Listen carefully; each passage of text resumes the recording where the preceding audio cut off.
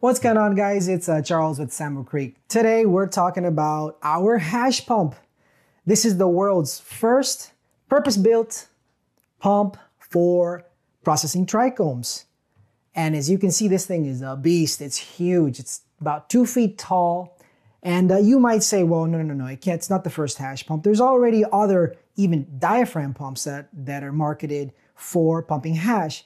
Well, the reality is that those pumps are just relabeled. They are regular diaphragm pumps that you can buy off the shelf, and they're being marketed as hash pumps. And the reality is they're just normal pumps, which you can get, and they're great. They're fine. Absolutely, they do work.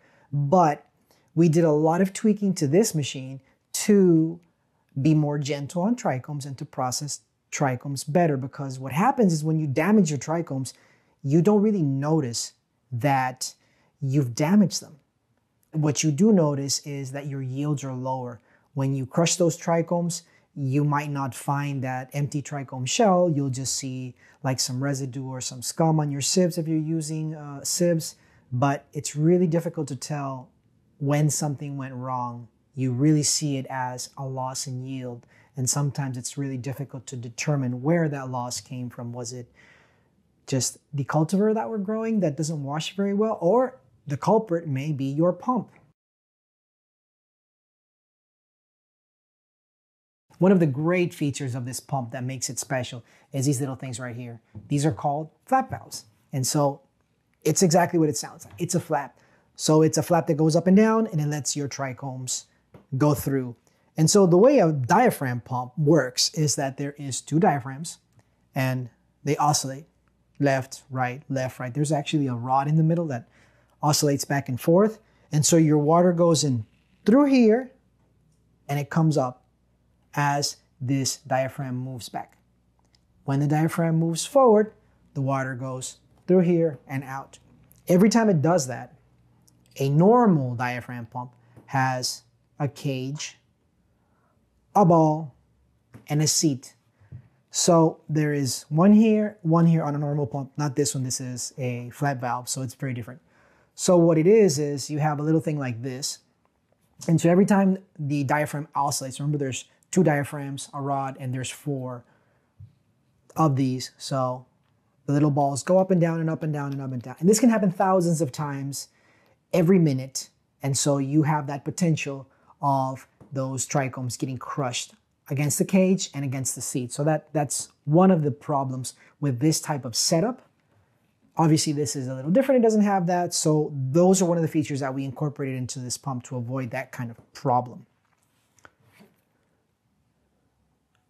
The other cool thing about this pump is the plastic. This is made of polypropylene, food-grade polypropylene. Usually polypropylene is reinforced with fiberglass, which is not food grade. So this typical type of pump would not be food grade because it's fiberglass reinforced. This is not. And so because it is food grade and it is made of plastic, it's a thermal insulator. So the cold water with your hash flowing into this pump is going to stay cold in there.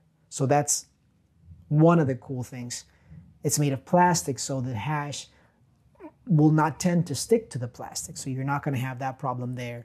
You can keep your hash in there nice and cold. It's not going to stick.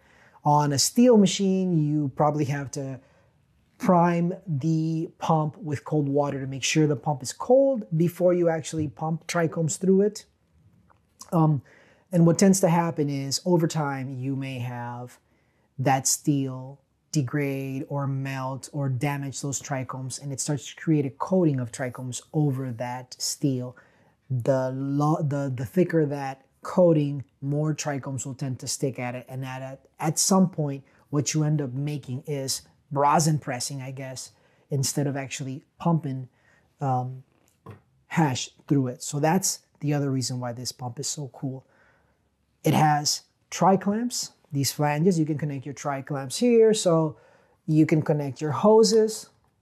Most of us have nowadays tri-clamps in our lab, but you know, this is a hose adapter, and you connect your hose here, connect that, connect your clamp to it. These are 2-inch tri-clamps. Most people have 1.5 inch, so these are a little bit bigger, but there's a reason for that. The other thing that makes this diaphragm pump so cool is how huge it is. So this thing has a 1200 cc displacement. So the way diaphragm pumps work is that to get fluid, you pump, right? The diaphragms oscillate. When you have a little baby pump, those diaphragms have to flap like a hummingbird. So think of this more like an eagle or something like that, where they beat a lot less to do the same amount of work. So because this pump is so huge, these diaphragms have to work a lot less. The faster the diaphragms function, the pressure builds up more. And so, for example, you could have, these are bubble balls. Picture this being a trichome. Just from the sheer pressure of the water, you can pop those trichomes. So you gotta be careful, right? You can't just use any type of pump, and the bigger the pump, the better, because the internal pressure, the pressure won't build up and you won't pop your trichomes.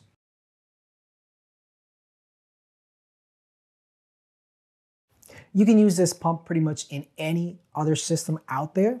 And the reason we like pumps as a transfer instead of just draining onto your sieve, if you have a very large vessel, like a 50-gallon or even a 100-gallon system, the amount of pressure that's accumulated at the bottom of your tank on a 50 or a 100-gallon vessel is immense. And so what happens as these trichomes flow out and fall into that sieve, you create losses. Some of the more fragile trichomes can actually pop.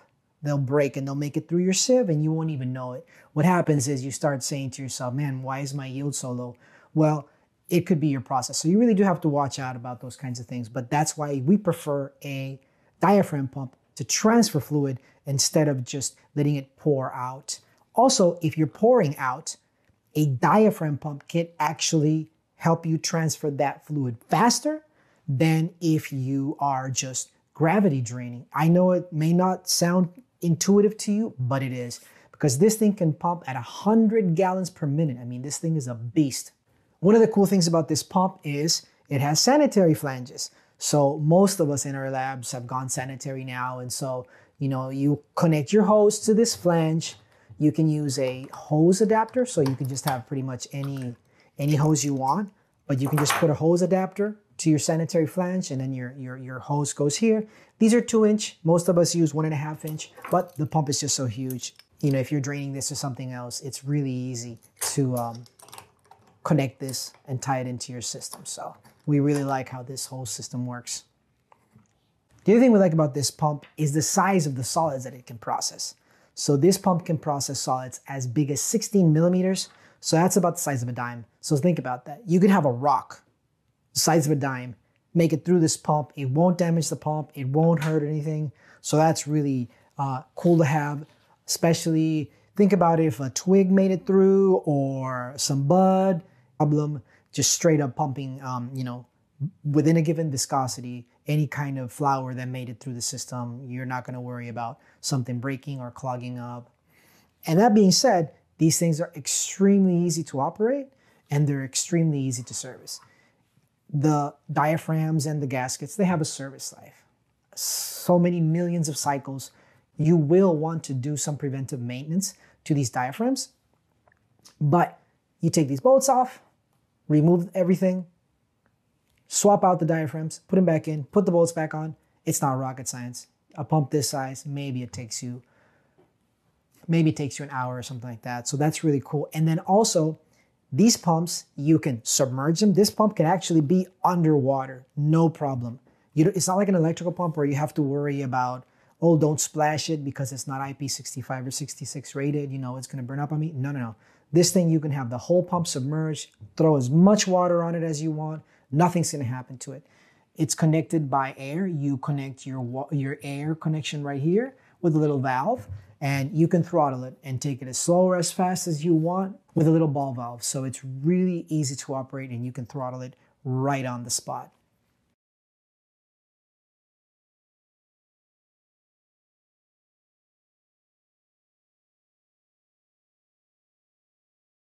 Technical specifications.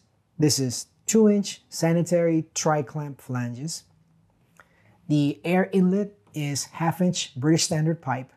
The maximum flow rate of the pump is 100 GPM, made out of food grade polypropylene. It is the certifications, it is FDA, CE, ATEX 2. The maximum air that you can stick in this thing is 116 PSI.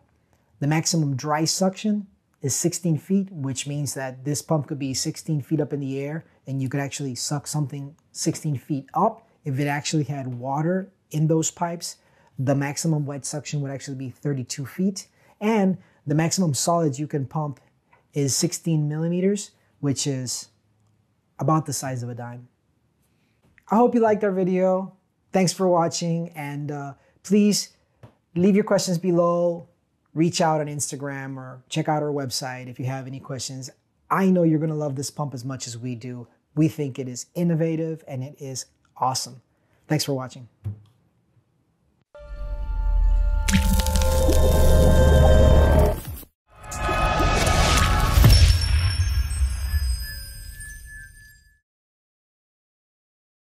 Who are you? Where are you? What are we doing?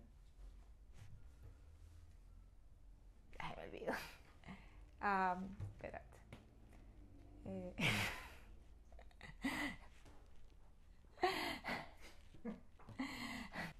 I'm gonna sit straight porque no voy a salir como jorobada. Do I look straight?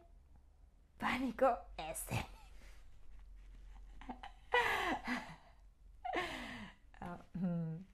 Hi, my name is Monica. I'm with Sambo Creeck, and this is our hash pump 400.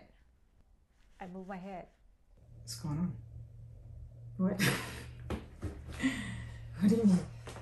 Hi, my name is Monica. I'm with Sambo Creeck Filtration, and this is our hash pump 400. I think I wiggled my head again. What's going on, guys? My name's Charles from Sambo Creeck. Today, I got shit everywhere. Fucking got bubba all over my fucking pump.